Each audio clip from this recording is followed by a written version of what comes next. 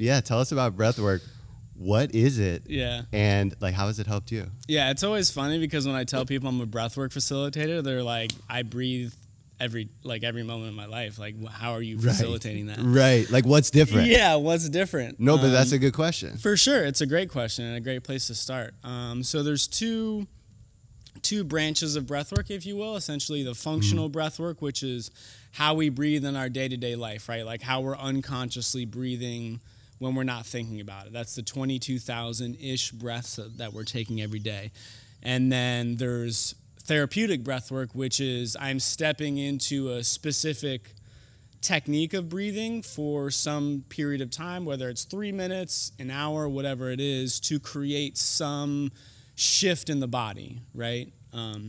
Therapeutic. Yeah, therapeutic, yeah. So there's... Like Kundalini, is it like that, or is that something else? So Kundalini definitely utilizes the breath for sure. That's like a definitely a deeper process, but the breath it primarily uses the breath to create that shift, right? So obviously we breathe unconsciously, right? Like that's how we survive. We can sleep without needing to think about breathing. Like thank goodness, right? Yeah. But our breath is actually the only process. It's the only system in the body that's autonomous, so it's just doing its thing on its own, just like how our heart pumps, feeds blood through our system, just how our body digests food, so too do we breathe, right? By the way, like how much gratitude do we have for that? Insane.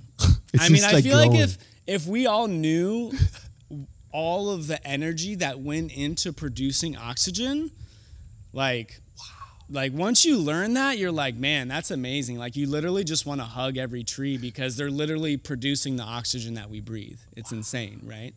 Brother, so so that's where it's produced. Yeah. So you're getting at it, and I want to get into all those things you're going to explain. For sure. So cycle of air. Yeah, absolutely. So breathing unconsciously, again, we do that every day, but our breath is the only system in the body that's autonomous, but we also have the ability to manipulate it, to control it, right?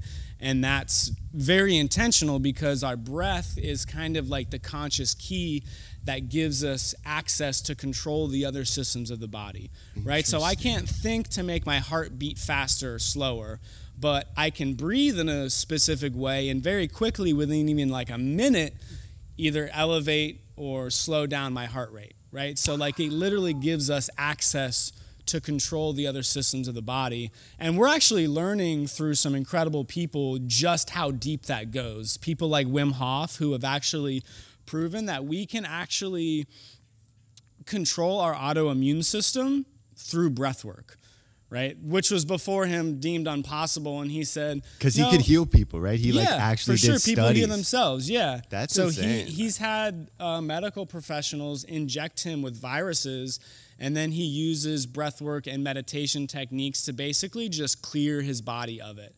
He proved that, and they were like, okay, that's cool, but you can do that, but nobody else can do that. And he's like, no. So he had 100 people that mastered his techniques also do it, and they were all also to do the same thing.